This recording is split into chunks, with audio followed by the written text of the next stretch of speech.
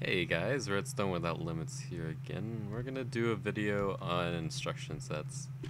We're gonna make a relatively simple instruction set. Um, just to let you know, we're gonna have one extra register for basically just storing numbers temporarily instead of having like a cache or anything like that. So let's get started. So for these first numbers, we want to be able to know which layer we're on, or which instruction we're on for this instruction set.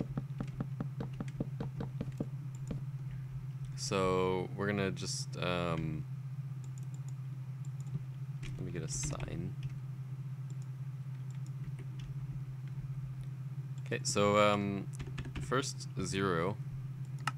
That's our it's our first instruction, which is gonna be null. So it will just do nothing, basically.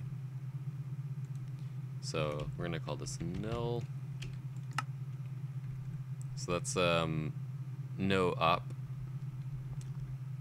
opcode. These are called opcodes, by the way. I just gotta mention that. So now we have 0001, and this one's going to load the value in the immediate. So load in the the immediate bus is a bus on the program memory where you load in like the main value that you want to put in. So for instance, you'd have your instruction on one side. So I'm gonna come down here and I'm gonna show you. So let's say this is your instruction, and that's coming through, and it's just gonna be like, okay, well, we want to load the value that is on this bus into the accumulator. So the immediate is used for a lot of things, so I won't go into too much detail until we actually get to more instructions. Okay, so wait, load value in to the accumulator.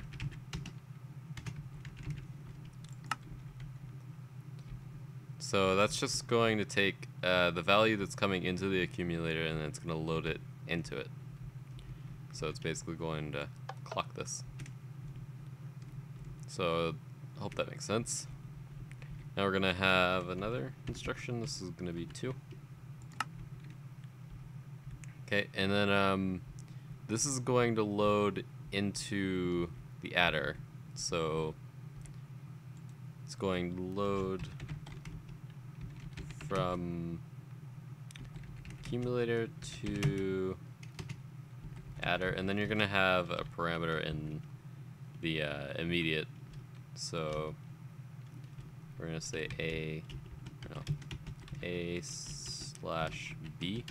So you can choose either one of those, and that would just be a boolean. So in the immediate, it would look like this.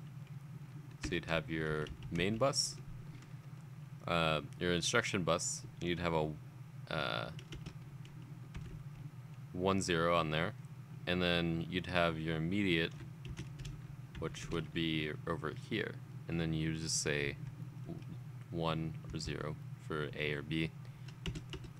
So that makes sense. There you go. Okay, so now let's do 3. Now we want to have one to load the value from the adder, so there would be a register on here into the accumulator. So we want to be able to do that. Let's do load value from ALU to accumulator. So that's how that works. So now we're gonna have a 4, and we're gonna do load value from, or load value from accumulator to register, and then you're gonna have the register address. So like that. That's gonna be in your immediate bus. Okay, and then let's see what else we need. We need to be able to load that value from the register into the accumulator. So 5. So we need to load from reg to accumulator.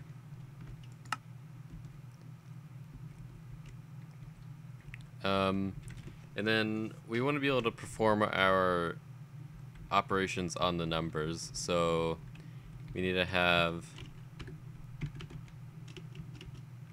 a 6. And we're going to say, this is going to be our add right there. And then it's going to store it into the output register. And then we need subtract. Probably not going to have multiply because we could program that in. We want to be able to have XOR. Nope. And let's have and or. Yeah, we'll have that.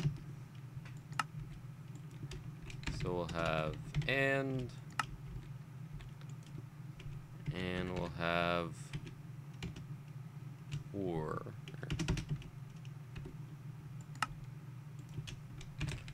Okay, and then we need one more thing. We need a jump to line. So we're gonna have which number was that? Oh, no.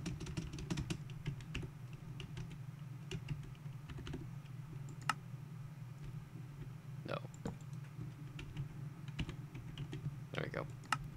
Okay, so we need to have jump, and then in the immediate you would have your number, or your line number that you want to jump to. So we'll have line number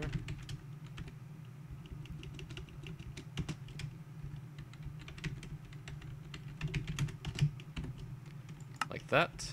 Okay.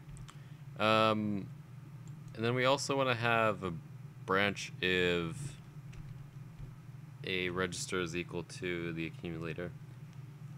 So we want to be able to well, let us branch if the value in the accumulator is equal to the value in the immediate. Yeah, we'll do that. Branch if val in accumulator equal to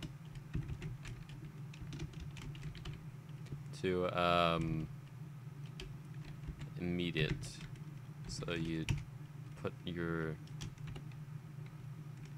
value in here. Oh, I have to move this over a little bit. Move. There we go. Cool. And this one is going to be 1100. So that is it for this instruction set. I might do stuff like, just get this over here. If you have any suggestions, go ahead and put those in the comments, and I will be sure to look at those. So I'll see you in the next video. If you like this video, then go ahead and give it a thumbs up. If you want to see more, I make videos every day, so go ahead and subscribe, and I will see you later.